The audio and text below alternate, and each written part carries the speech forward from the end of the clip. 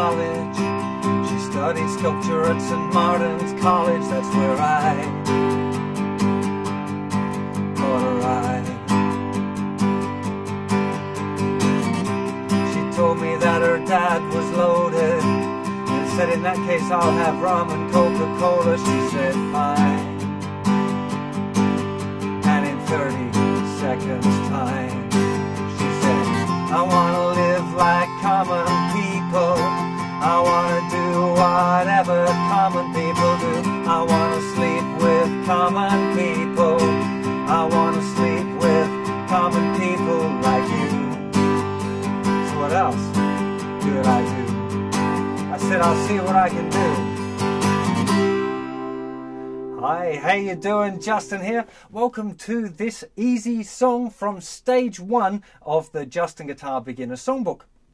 Now, first thing is we're on page 26 and we have a capo on the 3rd fret. That's the 3rd fret if you want to play along with the record, but if you don't have a capo, it's completely cool to play the song without a capo at all and just use the open chords.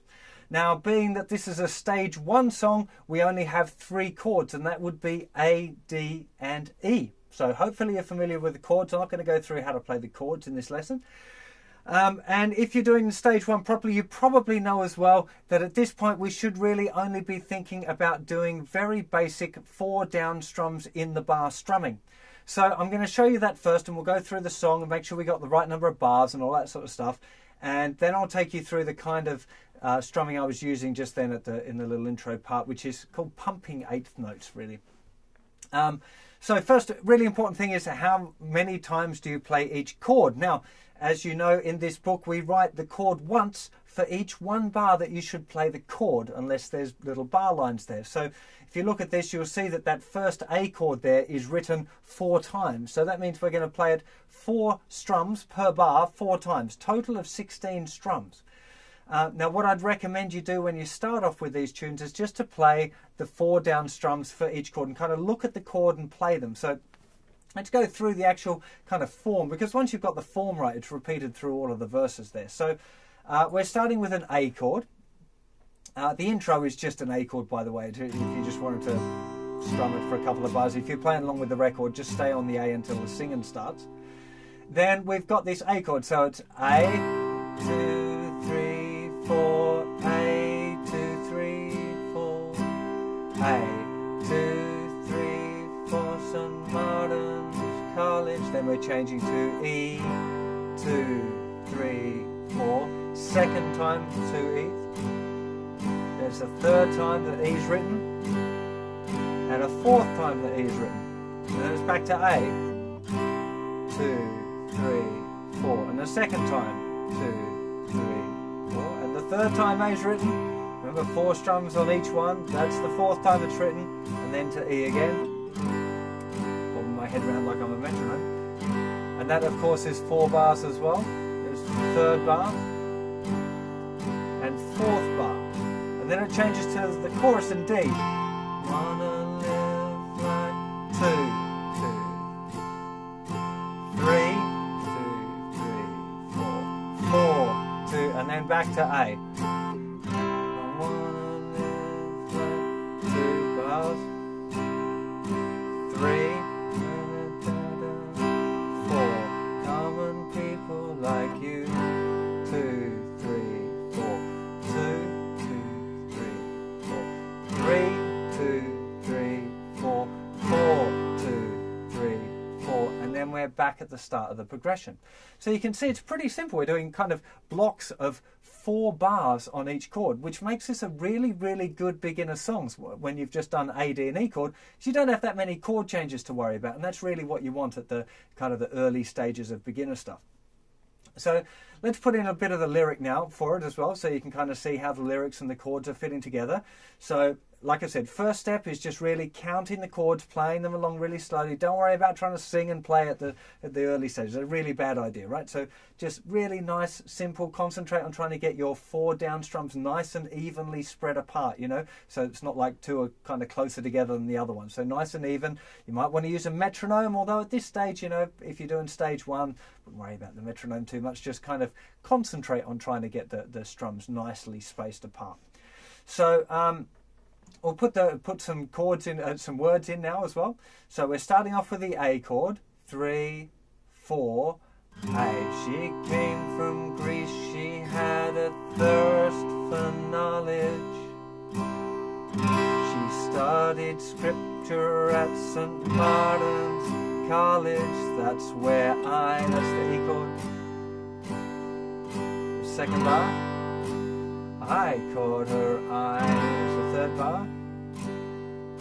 And the fourth bar. Now back to A.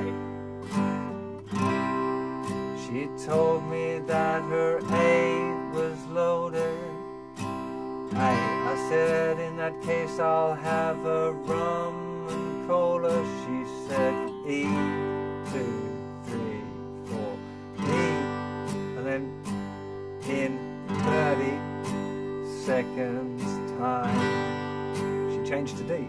I wanna live like D chord people. I wanna do what D chord common people A. I wanna sleep with A chord people.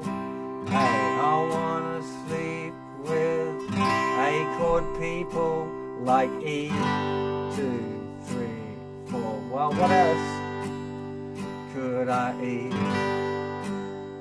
I said I'll see what I can eat, and then went back to the top of the sequence again.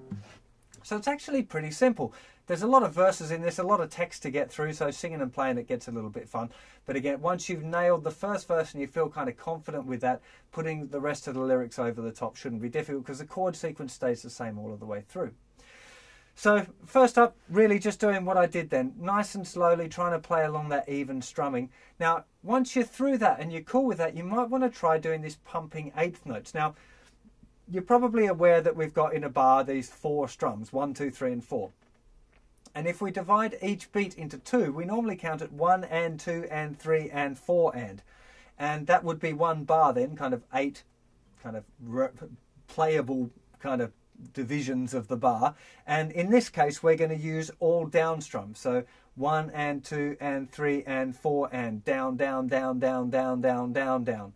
Which takes a little bit of energy for this hand to kind of get going on. The difficulty for most beginners, I guess, when they're trying to do this eighth note strumming is where to get the pick going from. Because really, when you're playing an A chord, the thickest string that should be played should be the 5th string. So you should miss out the thickest string altogether. Now, a lot of people cheat here, like me, and you put your thumb over the top of the guitar and rest it on the thicker string when you're playing an A chord. So that way I don't have to be quite as careful when I pick. But really, for complete beginners, I recommend getting the thumb behind the neck to kind of develop your muscles a little bit in preparation for learning bar chords later. For this, if you want to, you could sneak the thumb over there for the A chord, if it'll reach comfortably. If not, just try and get your picking hand to kind of focus itself on the A chord around the 5th string. So 1 and 2 and 3 and 4 and down, down, down, down, down, down, down, down, down, down, down, down, down, down, down, down. That's the way to do it. Now when it changes to the D chord, ideally you want the down picks to really start from the 4th string. So you're missing out the thickest 2 strings completely. And that can be a little tricky for beginners to be that accurate with the pick. Luckily with the D chord, it doesn't really matter if you accidentally hit the 5th string as well, because the note A is part of a D chord. Don't let yourself get confused by that stuff yet. But it doesn't really matter. It's not going to sound bad if you accidentally hit the A string while you're playing the D chord. And with the E chord, when it changes to that, you just, you know, strumming all the strings, so it doesn't really matter. You generally, for the E chord, when you're doing that 8th note one, I'm mainly focusing on the thick strings. You don't have to, again, you can strum all of them if you like, but it sounds kind of a bit cooler if it's just the thicker strings. So, you know, but it's up to you. You got to learn with these things, and don't be put off if you can't do everything the way the song is like the record at the right speed and all of that straight away. If you're a stage 1 guitar player, you've only just started, so, you know, be cool with just being able to play the tune through at all. And this is quite a nice one to play along with the record too. You don't have to play the 8th notes. You can. She came from Greece, she had a thirst for knowledge. That speed is enough. The sculpture at St. Martin's College, that's where I you can do that, you can play along with the record, and that's cool. It's good, a really good, fun kind of track to play along with, and it's always fun to play along with the records if you can. And that's why we're worrying about putting the capo at the 3rd fret. So we've covered 8th notes. Let me play it once through again, a little bit slower, but with the 8th note strumming, just for you guys that are kind of getting into that and you're not ready for the full tempo one. So if we had, and again, of course, when I'm playing along, I'm always going to count this 3, 4 in. So we go 3, 4, and then you join in on the 1, right? So if we had 3, 4, she came from Greece, she had a thirst for knowledge. 1 and 2 and 3 and 4 and 1 and 2 and changing to D and to E. E, I caught her eye. E, 2, 3, 4, 1 and 2 and changing back to A.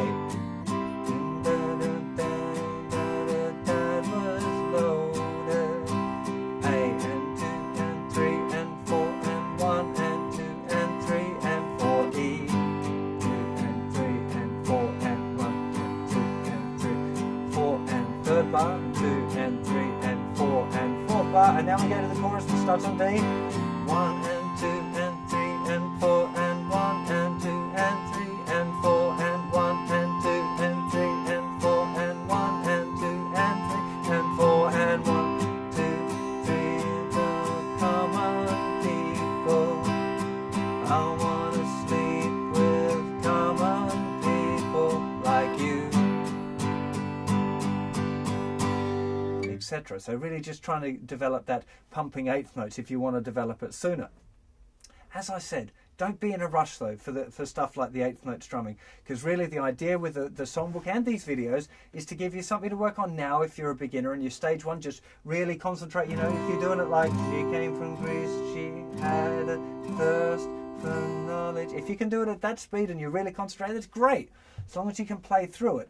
And then the idea of giving you stuff like this pumping 8th notes pattern is something to come back to, so that the song can kind of grow with you. As you get better as a guitar player, you can start adding in these other things. So don't be in a rush to do everything all at once, but hopefully that'll get you playing this song along with the record. It's lots of fun, great tune. Have fun with that, and I'll see you for another lesson or another song very soon. Take care of yourselves. Bye-bye.